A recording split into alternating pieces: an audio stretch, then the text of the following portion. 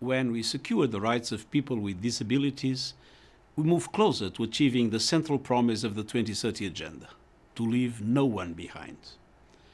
While we still have much to do, we have seen important progress in building an inclusive world for all. Almost all United Nations member states have ratified the Convention on the Rights of Persons with Disabilities, and I urge those who have not yet done so to ratify it without delay. In June, I launched the United Nations Disability Inclusion Strategy to raise our standards and performance on disability inclusion across all areas of our work and around the world. And for the first time, the Security Council adopted its first ever resolution dedicated to the protection of persons with disabilities in armed conflict. We are determined to lead by example. On this International Day, I reaffirmed the commitment of the United Nations to work with people with disabilities to build a sustainable, inclusive and transformative future in which everyone, including women, men, girls and boys with disabilities, can realize their potential.